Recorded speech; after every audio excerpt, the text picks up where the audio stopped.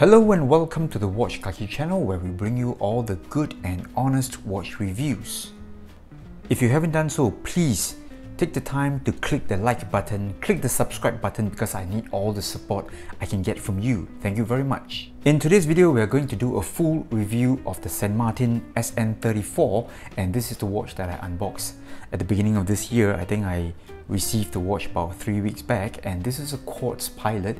It is one of their latest release. So here's a big disclaimer as well as some background information on this watch here. I initially received this watch here from Glenn of San Martin as a loan set. So this was meant to be a loan set for review. So upon reviewing, I had to return the watch. But the thing is, I fell in love with the watch, and right after the unboxing video, which I did about 3 weeks back, I sent Glenn a message and I asked him, how much I would need to pay him. So instead of returning him the watch, I said, Glenn, I love it so much, let me just buy it from you. So I'm gonna pay you money.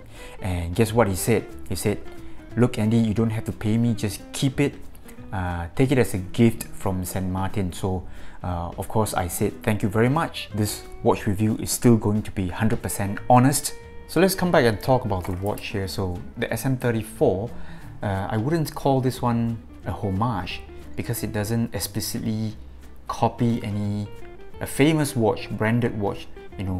San Martin in the past 2 years, they've been branded as a homage watch company. So they've been building things like 63 Mars homage, Rolex homage, Tudor homage and all that, but I don't see this one as an outright copy or homage. But I must admit that this series of vintage kind of Pilot, I think these watches are inspired by the Dirty Dozen film, the old movie, and I think watch fans out there, they're very quick to rename or nickname the series of vintage Pilots as the Dirty Dozen style of Pilots.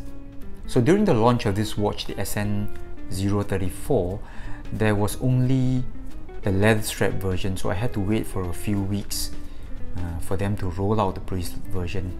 And I must say, this is well worth the wait, because this bracelet here really elevates the watch to a higher level.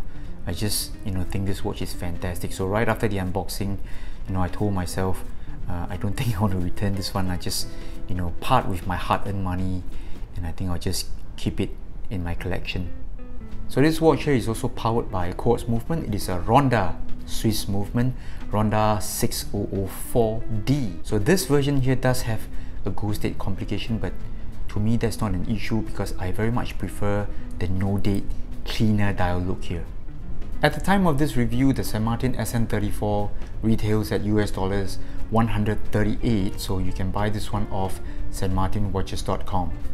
So I've just zoomed in the lens a little bit as I talk to you about the specs of this watch here. The SN034 has a case size of 37mm, so I'm just very happy to see many new releases coming in the sub 40mm category. I think it is a sure sign that most brands, they're moving towards this classic look. Alright, so large watches, oversized XL watches, I think they're dead for the next decade or so. And this watch also has a thickness of 10mm, 10 flat. So from the base of the very plain screw down case back to the top of the flat sapphire crystal, it is right on 10mm. Lug size here is 20mm, so this one here really makes the watch one of those strap monsters. I think this watch here would look good on leather strap, NATO. Probably not so good on a rubber because of the vintage vibes you're getting, but as it is, it looks best on the bracelet. Now, this being a smaller watch, the lug to lug here is also very manageable. It comes in at 45.5mm, so no issues at all, even for those with smaller wrists. Crystal size here is about 30.7mm, so I would say that's a pretty good dial to case ratio. And finally, we've got a really nice crown here, nicely signed with the new hexagonal San Martin logo, and this one here measures at 6.5mm. Yet more specs not found on San Martin's website. So this watch here, I measured a weight on my digital scale. It comes in at 111 grams. The watch here has been sized. So this being a screw down crown, this watch here does have a pretty high water resistance. The WR for this watch is 200 meters, and I think that's plenty for a Pilot watch, and I'm pretty impressed by the specs so far. This one here has got a Ronda quartz movement, Swiss movement, really good water resistance, really nice bracelet, full solid bracelet, full solid links, end links, and the clasp here is also very nicely done, fully milled. So for US dollars 138, you are really getting a pretty good specs, alright, very well spec out watch. So moving on here, I'm going to share with you what I feel about the case design and build quality on the SN034. So the first thing that I'm going to tell you is I love the all brush finish here. Okay, so the entire watch here is done in a brush finish. Alright, the case, the bezel, case back, bracelet. Alright, so all sides of the bracelet, the side, the top, insides, everything is done in the brush finish, and the brushing here is also very nice. Alright, doesn't feel cheap at all. Alright, really nice longitudinal brushing here, and the rest of the top of the case here, the bezel, the lugs, this one here is done in radial brushing. And as for the bracelet here, the brushing is also nicely done. Alright, so none of it here feels cheap or look cheap. Alright, so even for the clasp here. Okay, so just take a look at the stamping here, the logo stamping. It's even got really nice beveling here on the buckle, on the clasp. And just to give in more praise to the bracelet here, so it tapers from 20 millimeters down to 16. Okay, and I think this is the magic taper for all bracelets. Alright, so micro brands or even big brands out there, if you're thinking of doing bracelets, please, alright, 20 to 16 is a really good taper. I'm going to show you what I'm talking about. So let me just pop in a really quick wrist shot here. Alright, so just take a look here. It really flows nicely from 20 all the way down to 16, so giving it a really nice, classic, elegant look to it. And now I'm going to share with you my thoughts on the dial design of the SN034. So this one here has got a really nice textured dial. As I turn the watch at various angles, you can see how nicely textured this dial here is. It has a really nice, semi-matte finish to it, and I really feel that this is one of the highlights of this dial here. Alright, so it's black, right? But it's not boring. Alright, so most black dial watches, they seem very boring, but this one here, because of the texturing, almost look like a sandy stone kind of finish. So this one here, being a vintage style kind of a Pilot watch, I think they've also added some modernness to it, because the fonts here, they look more modern than the script font of the San Martin logo, and I really like it. I find the size and proportion of the numerals to be very good, very nice, and I think the small seconds here at 6 o'clock, it really makes the watch look very classy. Alright, so I'm not so excited about the half-eaten 6 o'clock marker here, but overall, I'm just a big fan of small seconds, and this watch here really ticks all the marks for design. Alright, it looks vintage, at the same time it's got a touch of modernness to it. Alright, so things like the little loom plots and that chapter ring here at the minute mark, this railway track kind of a minute marker here, I think overall everything just blends in very well, well proportioned, just top job by San Martin design here. And to sum up this segment on the dial design here, I must also add that I'm a big fan of these cathedral hands. So we're sick and tired of Mercedes hands, I don't know, diverse style hands and all that. So again, I think it's a very good choice by San Martin to use this type of design. Right, the SN034 does have loom, hands and markers. So let me just switch off the lights now and let's check out the loom. Alright, and this is how the loom works in dark lighting situation. So I think as you can see, very pretty looking. They've got a bi-colored loom, and the numerals here are blue, and the markers here along with the hands, they are green.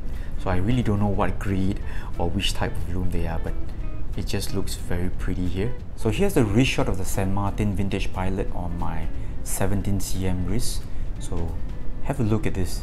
It really fits very well. So even if you have a smaller wrist of say 6.5 inch or just over 6 inch, I think it's not a problem at all. Alright, so minimal lug gap. Alright, I would say no lug gap at all, and there's a really nice curve at the mid case here, and overall the fit, the wearability of this watch is really no issues at all. And let's also do a really quick size comparison between the San Martin and the Sinn 556. So again, these two watches, I will rate them in the same category. One is a vintage style pilot, one is a modern looking pilot, right? A very technical looking one here, the Sinn 556, and they also share a lot of similarities. Full brush finish, right? Granted, the Sinn here has a nicer satin finish. Alright, a no nonsense, clean looking dial here. So all in all, I would say this watch here, cracking value for US dollars $138. I think you probably can't ask for more. Alright, it's got a Swiss movement. Alright, so I know it's quartz movement, it is not automatic 7-day power reserve or anything like that, but hey, alright, sometimes grab and go watches like these, they are the best. Alright, so you put it in your watch case for a few weeks, pick it up, and it's only like 5 seconds off. I think no problem at all. This one here, the right size, 37mm, only 10 thick, and really nice looking bracelet here from afar. Okay, if you don't look at the logo, all right, you mistake this one to be a very expensive watch. All right, it doesn't feel like it is only $138. So having told you all the plus points of this watch here, I have to tell you that this watch here is not perfect. All right, no watch is perfect, and it's a shame that I found out about this one after I removed all the protective film. All right, so I told Glenn that I'll buy this watch, and he said he'll gift it to me. So I happily removed the protective layers for sizing the bracelet. Then I realized that these parts here, they are very sharp. Okay, so the insides of the bracelet, the insides of the lugs here, the watch case, and in some areas of the case back here, they feel very sharp. Okay, I wouldn't say it's rough. All right, so rough to me feels like it is badly finished or unfinished. But this is different. All right, so everything is finished very nicely, the brushing is good and all that, but it seems like there has been no attention given to the comfort. I think it did cause me a bit of discomfort when I put on or take off the watch. Alright, so these areas, they come into contact with your wrist and your skin and all that. So I've given my feedback to Glenn. I think these guys, they should pay some attention, perhaps a chamfer or a once over, with some kind of a sand belt or something, I don't know. Alright, so as it is, it is still okay. Alright, my buddy Buzz, he's got one of the same watch as well, and I think he's pretty okay with it. But for me, I think they really got to deal with these parts here. And there's some minor complaints about the clasp here. So the clasp here is a smaller version, and it only has 2 micro adjust dots here. So I think many watch fans out there, they've given their comments, their feedback to San Martin. But for me, this is not an issue because I'm pretty lucky. I managed to get a pretty good fit. Alright, I'm lucky in this aspect, so I don't need any half links or any more micro adjusts. So I'm pretty happy with the fit and bracelet sizing I'm getting from this watch. So overall, it's a winner for me. I just wish that some more attention has been paid to the insides of the links and these parts of the inner lugs in the watch case here. So there you have it. That was my full review of the San Martin SN034 Quartz Vintage Pilot. Alright, I'm telling you, this is a really great buy for the money. Alright, US dollars 138. You're getting a heck lot of a watch. Alright, you're getting a Ronda quartz movement, Swiss movement here, really solid build quality and all that. Just a little bit of niggle here and there, and I think it's going to be a perfect watch. Alright, so if you like this video, if you like George here, please come back here every week, subscribe to my channel. This is the Watch Kaki. Bye bye for now.